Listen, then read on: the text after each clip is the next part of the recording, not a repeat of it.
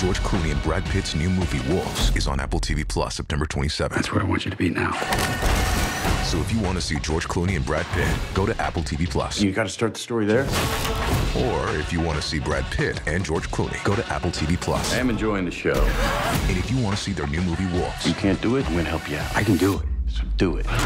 definitely go to Apple TV Plus. Admit it, it's cool. Okay, fine, it was very cool. Wolves, streaming September 27th on Apple TV Plus. Rated R. When it comes to towing, seeing is believing. That's why Chevy Truck's advanced camera technology offers up to 8 available cameras for 14 unique views, so you can focus on the view that really matters. Chevrolet, together let's drive. Learn more about Chevy Trucks at Chevy.com. Safety or driver assistance features are no substitute for the driver's responsibility to operate the vehicle in a safe manner. Read the vehicle owner's manual for important feature limitations and information. This episode is brought to you by Microsoft Azure. Turn your ideas into reality with an Azure free account. Get everything you need to develop apps across cloud and hybrid environments, scale workloads, create cloud-connected mobile experiences, and so much more. Discover what you can create with popular services free for 12 months. Learn more at azure.com. That's AZURE.com. And sign up for a free account to start building in the cloud today. Thanks for choosing this free Anfield Index podcast. If you'd prefer to listen to this or any of our other shows without adverts, then now's the time to check out Anfield Index Pro. With AEye Pro, you can supercharge your entire listening experience. You'll not only get all of our podcasts without the ads, but you'll have them far faster with our Quick Publish feature available exclusively for subscribers. AEye Pro also puts you in the heart of our sound studio, with an option to listen to many of our shows live and interact with the podcasters in real time as the shows are recording. Upgrading couldn't be easier. AEye Pro is available on all popular podcast platforms. Just head on over to AnfieldIndexPro.com and get started today. Hello, welcome to AI Scouted on Anfield Index Pro. I'm Dave Hendrick, joined as always by Mr. Karl Matchett. How are you, sir? Late, but Guy's fault, so I'm pretty good. Yeah, it's easy to blame the producer, isn't it? But no, you were just late. That's just how it was. I'd like to point out I was here on time, which makes your lateness all the more scandalous. Yeah. We thought what we'd do today is obviously we'll take a look at West Ham, which takes place tomorrow night, but maybe start off around Europe, where all the big leagues are getting their seasons up and running. We're seeing some surprising results. Some teams have fallen off from last season. Some that were maybe expected to fall off have had particularly good starts. Let's start with La Liga, Karl, where Barcelona, 6 wins from 6, 22 goals scored, only 5 conceded. Hansi Flick has them really humming, but they lost Marc-Andre Ter Stegen to a season-ending injury, a torn patella tendon, which is probably the worst injury a professional footballer can have. And they do have a certain club from Madrid who are only 4 points behind them. And while it's still a little bit clunky for Real, I do think it's starting to smooth itself out, and we will see in the coming weeks that team really start to kick into gear. Thoughts on those two and anything else from Spain that jumps out at you? So Barca first, I think the setup that they've put themselves in is a pretty good one. It looks a lot more Hansi Flick than Barcelona, if we can say it that way around. Like most of the time there's been a pretty clearly defined number 10. There's been a pretty clearly defined line of 3 to support the forward rather than a front 3. Like you said, perfect in terms of domestic wins. But I think the most impressive part of that is the injuries that he's had to be coping with in midfield. Like his ideal midfield is like gone 3 times over sort of thing. Barca have had a number of injuries. They've lost Danny Olmo now as well for a few weeks at least. But like Marc Bernal came in at the start of the season. He's now out probably for the entire campaign. Gavi is still out. Frankie de Jong is still out. Christensen, who was playing holder midfield, he's out. Fermin Lopez, who's come in and out and sort of been one of the attacking midfielders, he's out now. So it's really difficult to just keep finding solutions. It does help him. One of those solutions is Pedri, of course. Like we can't just say it's been like absolute fodder or, inexperienced going in there. But alongside Beardsley has now been like a succession of young players. Marc Casado is the latest one who's gone in there, and well, he looks all right, doesn't he? So there's really good potential, let's say, for the next new players to come through and look like they're going to get a decent crack at being part of this rebuilt Barcelona side. And with Kubasi still in there, Yamal obviously as young as he is, Alex Balde getting time, and now Iñaki Beña is going to be the standing keeper as well for Ter Stegen, like you say, at least until January. I'm not sure about registrations. If they sign up a free goalkeeper, maybe they'll be allowed that as like a dispensation. That kind of happens quite a bit. So at least he should get a couple of games before they sort that out anyway. So I think he's done really well. Obviously they lost in the Champions League, but as we've been over several times, that doesn't matter. Plenty of time for that to be recovered, and that was mostly down to a Ter Stegen mistake anyway. So yeah, I think they've been very, very impressive. I think there's lots more to come from them. I mean, I know the Champions League is obviously where the money and the prestige is, but I think for Hansi Flick this year, I don't think it would be a bad thing if he just kind of focused entirely on La Liga results, to be honest. That Champions League progression will come anyway. There'll definitely be, let's say, a playoff team, and then you can worry about the actual playoff at the time and sort of judge by who you're playing and who you're playing around it. But I think they've got enough attack and enough of a structure here, which is the thing that they were missing most of all previously, to kind of go the distance, to be honest, if they don't sort of lose and key players like, well, Lewandowski obviously because he plays up front, but like Rafinha has been really important for them. Pedri obviously now, and Jules Koundé as well has had a good start to the season. So I think if they can keep a few of those key players fit and just focus on the league, there's a really good opportunity for them to take the title to most of the distance at least. I agree with what you say about Real, but I'm still a little bit not all that high on sort of the combination between midfield and forward line at the minute. I think it's perhaps overly offensive at times, like against some of the fodder. They've gone super attacking, like 5 attackers and a central midfielder, not even a holding midfielder. I think a few of the clubs in the top half might have a bit more of a go at them than they've been tested with so far. And that will be interesting. But they also have probably the best attackers collection-wise in the world, so can't argue too much against being on the front foot. Around the other clubs, Valencia obviously have had a dismal start to the season. Sevilla, I think, are just a finished shadow now for the last sort of 2 years, and that doesn't look like changing too much. Girona obviously dealing with Champions League and expectation, and obviously losing a couple of players as well. They lost Dovbyk right before the end of the window. Savinho obviously from last season. A couple of others there from midfield as well have gone. Terence Garcia was there. Like there's quite a few they had in on loan as well that they didn't get back. So that's been tough for them. Yeah, it will be tough. I think if they sort of get anywhere sort of top 8 and have a good time in the Champions League, that's great. Basically, if they can get themselves European football again, fine. But looks like obviously Atletico have got a really, really deep, strong squad again this year. Hopefully they sort of figure out that way to just keep winning at home at the very least and make it a bit more interesting.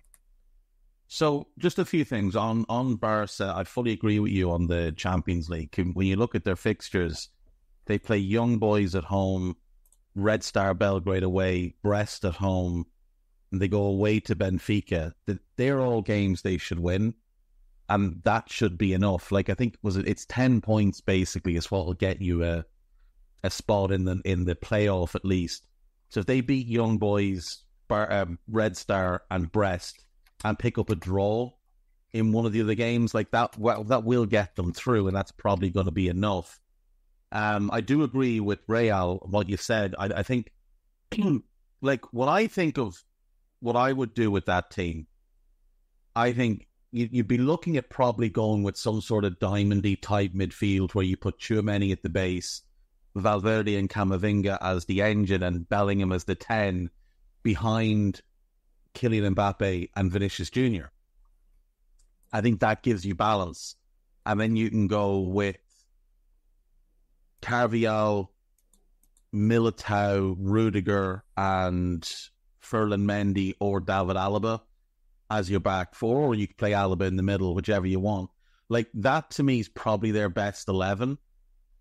there's obviously been some injuries. Camavinga's out at the moment, and they're trying to get Rodrigo as many minutes as possible because he's been a bit sulky, and they're trying to get Arda Güler up to speed and make sure that, if and when they need him during the season, that he's ready to go. And we know he's an immense talent, but I agree with you. I think he's been a little bit arrogant is not the right word, because I don't think Ancelotti's ever arrogant, but he's been a little bit too dismissive maybe of some of the opposition, and he's gone Cavalier? Cavalier is exactly the word. Like, he's almost just dismissing some of this opposition as if, we'll just beat them on talent. And maybe it's just a matter of trying to get everybody minutes and get them up to speed and get them into the hum of the season. But I think he'll figure it out. I do. Real Sociedad, Karl, 5 points from 7 games. 1 win, 2 draws, and 4 defeats. Now, bearing in mind, all the teams below them have only played 6 games. It's not outside the realms of possibility that they could find themselves in the relegation zone in a week or two. Now, it will mean nothing because it's so early in the season, but that's not really what Martin Zubimendi agreed to stay for. And I'd imagine he's having some regrets. Let's just say he's having some regrets about his decision. We did manage to sign Georgi Mamardashvili. Now, Valencia have made a rotten start, but he has been tremendous. He's just playing in a team that really and truly looks completely devoid of confidence, devoid of a plan, devoid of any sort of leadership. Do you have any concerns for either of them across the course of the season? No, I don't across the course of the season, but it's very early, and we've said that about teams before. Obviously, for La Real, I kind of look at the teams that they haven't got results again. Let's say Alaves they lost to, and Alaves have made a really strong start to the season. In fairness, so you can not overlook it, but there's a reason behind that defeat at the very least. Real Madrid, fine, whatever. Mallorca is the other one, like their recent defeat. Let's say they lost 1-0 at Mallorca, but again, Mallorca have started really well and they're up in 5th. So it's not good, but I don't hold concerns at the minute long term. Obviously, there's plenty to sort out. Not scoring goals is a big problem at the minute. I can't say that I'm deeply concerned, but like 4 games without scoring a goal is problematic in itself. That's the first thing to sort out. But I do think that there's, if we're talking relegation terms, certainly worse clubs than them. Yeah, for sure. I mean, and look, from a Zubimendi point of view, he himself is playing really well. And from a Mamardashvili point of view, he's playing really well. So we can be confident that our talent identification in the summer was good. And I wouldn't be surprised if we go back for Zubimendi in January. Do you want to put a little prediction there if we were to go back in for him? Do you think it would be the same fee? Mid-season, but them not doing well, let's say. Would they ask for more is what you're asking? No, I think would we go for less? Or would we offer less? Because it was about release clause anyway, wasn't it? So yeah, apparently we were offering a couple million more than the release clause, but yeah, favourable terms, obviously. No, I think we'd probably go back in around the same. We like, depending on him, it might just be a case where we do the release clause, where we, get him to trigger his release clause, because he's the one. Ultimately, it's going to be triggered by him if he wants to move. And he knows what the situation is. He knows what Real Sociedad have said. Like, you have to trigger the release clause. They wanted him to be the prick. Because every time a player over the last 10 years in La Liga, and there hasn't been a whole lot, but every time a player has triggered the release clause, their club has painted them, the selling club has painted them as an arsehole. Every single time, no matter the circumstance. So he knows that that's what they tried to do to him. They also made him a lot of promises about new contracts and players that were going to sign, and none of that took place. There's been no contract. Those talks died within a week, by all accounts. They didn't sign the players that they had said they were going to look for. So he's been let down by them. And with 6 months to think about it, especially if we're in a really strong position, like let's say we get to January and we're on, 44, 45, 46 points after 19 games. Let's say we're progressing well in the Champions League, and all of the doubts that might have circled around Liverpool, what will they look like without Klopp? All of those doubts might be lifted, and he might be even more certain that it's the right move for himself. And maybe then he says, you know what, I can live with them trying to paint me as an arsehole. People will know the truth. And we just do the release clause. And on the evidence of so far, I don't need a VPN. I've got nothing to hide. This is what I used to tell myself before I hooked up with LibertyShield.com. Not only is my home internet now fully encrypted, but I can now access all the websites I want, whenever I want, and do so from absolutely anywhere. As a Liverpool fan, I love to know I can now watch every match, regardless of whether it's on UK TV or not. My Liberty Shield VPN makes sure nothing is blocked and guarantees me super fast streaming speed throughout that match.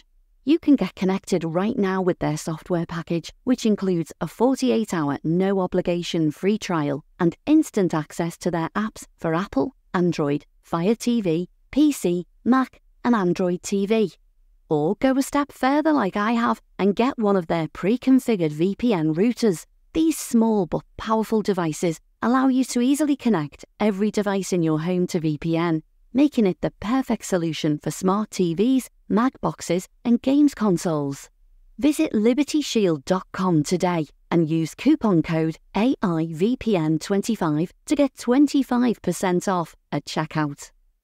From cozy breakfast nooks to formal dining areas, Ashley has versatile dining options starting at just $499.99. And for a limited time only, you can receive a $250 mattress credit with the purchase of any 6-piece bedroom set. Plus, get 60 months special financing on select in-store purchases made with your Ashley Advantage Synchrony credit card. Shop and save today, only at Ashley. Subject to credit approval. Minimum monthly payments required. No minimum purchase required. See ashley.com for details. Let's say Liverpool performance-wise and tactics-wise, would you be in favour of a return for him? That's the other side of the question. Yeah, I think so. I mean, look, Gravenberch is playing well. There's no question there. But there's two key aspects of that role that he's not performing well. One of them is central progression, being able to find McAllister and Szoboszlai through the middle. So much of his passing is to the fullbacks, to the centre-backs. He's not progressing the ball well centrally with his passing. He's progressing it brilliantly with his carrying, but he's not progressing it well centrally with his passing. And the other side of it is defensively. And I know people will want to jump and shout about interception numbers. Interception numbers are not a sign of somebody defending well. They're largely a sign of the other team not being able to pass the ball particularly well. But we're too easy to play through at the moment. And part of that is just Gravenberch not knowing where he's meant to be and being too reactive to either the ball or a man. Zubimendi fixes both of those problems. Now, he doesn't offer some of the things Gravenberch offers. He doesn't have the same type of size, the same type of physicality. And that's been brilliant from him this year. Like the physicality Gravenberch is showing, that's by far the biggest improvement he's made. It's like a light bulb went on. Like, oh, my talent isn't actually going to be enough. And having flopped at Bayern, I now risk flopping at Liverpool. And they're looking to bring somebody else in. And now I don't know where I'm going to play. Oh, I've got an opportunity now. I'm going to have to go all out. And it's like something clicked with him. And now he's playing like a fella who's got that size, who's got that power, who's got that speed. Like, the technical side is all the same stuff we were seeing from last year. It's just that he's added a physicality to it, and it's a lot more it's a lot more frequent, and it's a lot more, like, the carrying is a lot more effective this year. Like, he's not turning away at the first sign of contact. He's driving through players now, which is really, really impressive to see. So you do lose a bit of that, but there's other ways to rejig the midfield and figure things out that maybe you get him in the team as well as Zubimendi and Alexis McAllister. But yeah, I would go back for Zubimendi without question. And a final note on Gravenberch, did you particularly enjoy late in the sort of second half or midway through the second half when he robbed the ball inside his own half and just knocked at the other side of a midfielder and ran? Yes. Yes, just knocked it past him and like, I'm a better athlete than you are. I thought that was great. I thought that can't do anything to stop me. That just said confidence. That's all that said. Yeah. That was either I'm going to run past you or I'm going to run through you. But either way, the ball's on the other side of you. And the only thing you can do to stop me is foul me. And even if you do that, I might just keep going anyway. So yeah, no, that was genuinely very, very good. So yeah, anyway, moving on. Bundesliga. Bayern are the only team with 4 wins from 4. Leverkusen, Freiburg and Eintracht Frankfurt have all won 3 with 1 defeat. Leipzig and Union Berlin have started out unbeaten, 2 wins, 2 draws. Stuttgart and Dortmund sitting 7th and 8th. Stuttgart absolutely trucked Dortmund. I'm not sure if you've seen the highlights from the weekend, but 5-1, a rather comprehensive ass-kicking for Borussia Dortmund. Not sure that will have sat too well with the fans. Nobody really surprisingly underperforming. I mean, you could look at Wolfsburg and Gladbach, but they're very up and down the last few years. I think Heidenheim have started well. 2 wins, 2 defeats, but, I think that's pretty good for them. Freiburg, new manager after a long time with one manager. Surprising start maybe at the top, but what stood out for you there? Honestly, the first thing which stands out, and although you would expect it because of, money and all the rest of it, Bayern very quickly integrating attackers into the side, getting really good results out of them, basically. The use of Michael Olise and Jamal Musiala, sometimes in a 3 across, but also a couple of times we've seen them both kind of playing different roles as a number 10 centrally. That's been really, really good to see. Unless you're obviously playing against them or detest Bayern Munich, that's not so good to see then. I mean, the attacking options that they have right now in that, let's say, supporting role to Kane is quite ridiculous, to be honest. And if Company can sort out a defensive pairing which doesn't make mistakes, which at the minute, despite the results, I would say has not been the case. Like Kim, a couple of times already, we know what Upamecano's like. There's still errors there, and they seem his much preferred too. If he can sort them out, they will be a force in the Champions League just purely because of the absolute options speed that they have. It's very, very scary when they all get going and when they're all playing really well. Elise started on fire. Like, that's clearly a really, really good move for him. Even now, you can see it. They trust him. He's back. He's straight into the side. He has a role. He's able to showcase. He's scoring goals, all the rest of it. But then Musiala and Coman are starting quite regularly. Tell started at the start of the season. Sane's coming back from injury. Gnabry is there, obviously. It's a lot. It's a lot to hold at bay all game long if one's coming on for the other and for the other and for the other. And yeah, I'm looking forward to seeing a bit more of them as the season goes on, because they could be a big threat, but depends a lot on the let's say protection and arrangement of the defence. Outside of them, a little bit disappointed in Leipzig. Maybe not quite up to the level of previous seasons. There's obviously been a bit of a sluggish start for them. A couple of 0-0s, a 1-0 and a 3-2, even though the 3-2 was against Leverkusen, which is obviously a very good result. Dortmund, I've only seen 2 of theirs, and they've played 4 and whatever else in cups, but I'm not sure at the minute about Sahin.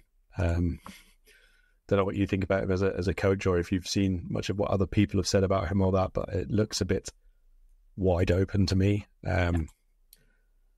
It looks very idealistic at the moment. This was all.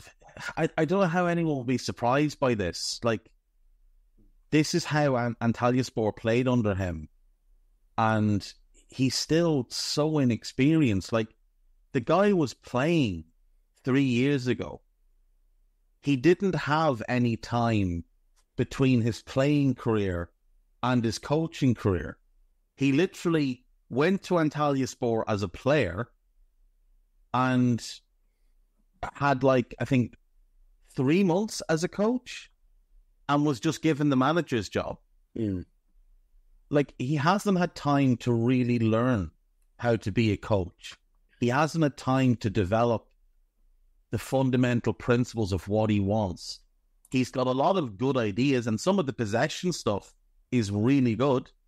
Like, it's quite inventive. You can tell he's taken bits from, multiple managers that he's worked under. But defensively, they just don't look good. This does seem a bit of a theme under a lot of new managers, should we say, at the minute. Like, they all have a really set idea of how you should be on the ball, and they all show inexperience of it. Yeah, exactly. And, like, I feel like he's one that maybe could have benefited from, like, an apprenticeship under a top manager. Like, for example, if Jurgen had stayed at Liverpool, but Linders had decided he was going to go and take the Salzburg job, I think Sahin coming in and replacing Linders under Klopp for 2 or 3 years would have benefited him enormously, similar to what Arteta did under Pep.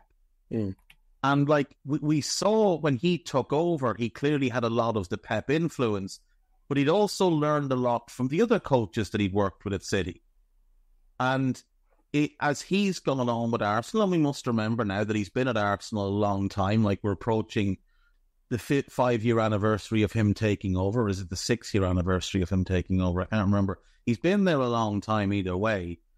And he is only now, really morphing into what he himself is going to be as a manager, which is some sort of combination of Tony Pulis and David Moyes and George Graham and a little bit of Pep sprinkled on top. Like, he's showing himself now to be more of a defensive-minded manager than what I think Arsenal thought he was going to be, which is absolutely fine as long as he gets the results. But he is heavily leaned into the defensive side of the game and packing players in and going out with the express intent of not losing games, with the hope that the attacking talent they have in Saka, Havertz, Martinelli, Jesus, Odegaard, etc., Trossard obviously, can win them games. But if they can keep clean sheets, they know it's easier to win games. Like, Sahin didn't have the apprenticeship. He didn't have the time to learn. And I think Dortmund, I think ultimately it will prove to be a bit of a mistake, but it wouldn't surprise me if in 7 or 8 years, when he's gone somewhere else, if maybe we do look at him and think he's a pretty good coach. Yeah, could be another 2 jobs down the line. So interesting to see it develop anyway. I'm not sure it's a clear reason or clear upgrade or clear...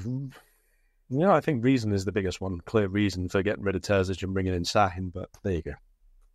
Yeah, I didn't understand that. Like, if you were getting rid of Terzic to bring in, let's say, De Zerbi, who was available, I could have understood that. I would have looked at that and thought, that I get. That I see as a logical reason to do it. Look at the track record. De Zerbi's done well at Sassuolo. He's done well at Shakhtar. He's done well at Brighton. Sahin did okay with Antalyaspor. Like, okay. Not good, not dreadful, but okay. You've brought him in because he's a club legend. That's not a reason to appoint a coach. Like, look at Roma with De Rossi. Speaking of Roma, let's look at Serie A quickly. Torino top. I think that's a surprise to everybody. They're unbeaten, 3 wins, 2 draws. Napoli second. Looks like Conte has turned things around quite quickly and quite surprisingly, considering the situation with certain players. Inter and Milan both look questionable. Milan obviously with the big win at the weekend. Roma, poor start, sacked the manager, not entirely keen on the new appointment in Juric. Atalanta have been a mixed bag. Cesc Fabregas has not had a great start to life. No wins in their first 4 games at Como. Anything standing out to you in Serie A? I mean, a little bit early again. Not quite as early as in Germany, obviously, but I think Inter in Champions League kind of look like what I expect them to be all season long. I think if they hadn't have lost in the last minute to AC Milan, obviously being the derby, I would kind of feel like they're exactly where I expect them to be. Maybe one draw turned into a win short, but they kind of look like one of the better organised teams and not with elite players. So I still expect them to be top 2, top 3. Looks like it might be a tight season again at the top, or at least in the sort of top 4 places, that kind of thing. I'm always left expecting a bit more from Juventus, to be perfectly honest. I know they've had Napoli and Roma in that recent spell, but like you said, Roma were not doing well. Seems like most of the players were not happy De Rossi got sacked anyway. But, you know, we expect things now from Thiago Motta after a good year last year. Got his move, got his way with a lot of the players that he wanted or didn't want. We've been the beneficiaries of a bit of that. I don't know. I think that this, again, looks like a Serie A season where it looks really interesting, but it looks short of quality across the board. And basically, if anyone is more consistent defensively or just has 1 or 2 brilliant attackers, that just might be the difference for 4th or 5th or 1st or 2nd. Yeah, there's a lot of parity, but no standout quality, really. I think there's some really good coaches. Obviously, Simone Inzaghi, Conte, potentially Motta. It's very early in his managerial career, but yeah, I think you're right. I think it is going to be small margins to win the league there. Like if we just, before we leave that, since they just played each other, Juve against Napoli, you'd probably expect 2 of the top, let's say 4 of the season in the general course of events. Right, Napoli's front 4, Lukaku up top, which we know is very good in Italy. Elite, I don't think so personally, but he's a goal scorer who will serve them well and will score goals, right? Kvaratskhelia, great. I would say that's one of the few who is capable of being elite in Italy's top flight. Politano and McTominay, that's the rest of the support line. Like, again, I'm saying good, functional at times, decent on their day and can be match winners in a moment, but more through movement, industry, experience, physicality, more than anything that makes them great and makes them able to do it week after week after week after week. And then for Juve, Nicolas Gonzalez, I don't know if you like him lots. I think he's okay. Yeah, he can be good, but I wouldn't go much further than that. Teon Koopmeiners, who we like, but is not elite from a technical perspective. He's, again, industry. He's a bit like McTominay. In fact, both of them playing as basically 10s. Yildiz, who I do like, Kenan Yildiz looks like he can be a really good player. But again, he's not there yet, and he can be very inconsistent. And then Vlahovic, who looked like he was going to be a world beater and isn't. Yeah. I think it is just... I think they've each got that one... Well, Napoli have a standout talent, a standout player in Kvaratskhelia, and Yildiz is a standout prospect in that he might become a top player. Like, there's a real chance, but he's still very young. Koopmeiners is like, just for me, playing him as a 10 is just bizarre. Like, he belongs deeper. I'm very curious as to why both Douglas Luiz and Kefren Turam are currently holding the bench, and Douglas Luiz isn't even coming on in a game like that, you know, when Weston McKennie is starting. Can we just sort of... We just mentioned Yildiz and Gonzalez and Koopmeiners, right? let's say Yildiz has to play and Vlahovic has to play. So Koopmeiners and Gonzalez. Timmy Weah came off the bench in that game. They've got who else they got there in that squad? Fagioli. Not too many others. Are you seeing no place for Chiesa there? Take away any bias of him being at Liverpool and hopefully he's absolutely bizarre. Are you seeing no place for him? No, he should not only be in their squad, he should be starting for them right now. Hey guys, it's Eddie Gibbs from Anfield Index here. I hope you're enjoying this podcast, and I'm sorry to call time on the show before it ends. In the current climate, it's tougher than ever before to offer podcasts for free. At Anfield Index, we produce over 75 free shows every month, which I'm confident is unparalleled in the LFC sphere. Whilst we'd love to offer everything for free, the production costs now make this impossible. That said, we don't want to follow the model of other channels and lock all of our content behind a paywall. So what we've decided to do is to continue offering every show for free, but cut that offering to 30 minutes on our longer shows.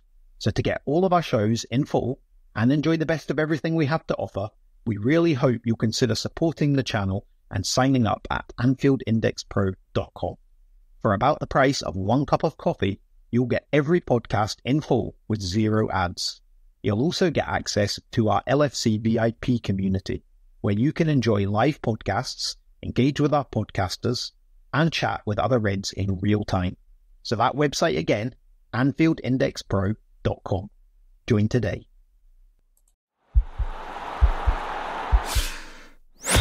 This podcast is part of the Sports Social Podcast Network.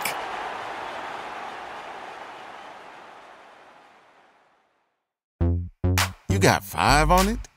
With the $5 meal deal at McDonald's, you about to eat. Your choice of a tender, juicy McChicken or a hot, cheesy McDouble sandwich and a crispy 4-piece McNuggets and a small fries and a small drink for just $5. Money. Woo. 5 gets you more at McDonald's. Prices and participation may vary. For limited time only.